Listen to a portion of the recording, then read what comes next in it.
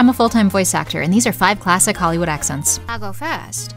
People use the phrase transatlantic accent to describe anything that sounds like it could have been in a movie between 1930 and 1960, but what most people think of is this accent that combines American English and British received pronunciation, like Katharine Hepburn. And then you have what Judy Garland did, which is very earnest sounding and would indicate to the audience that this character is wide-eyed, innocent, and young.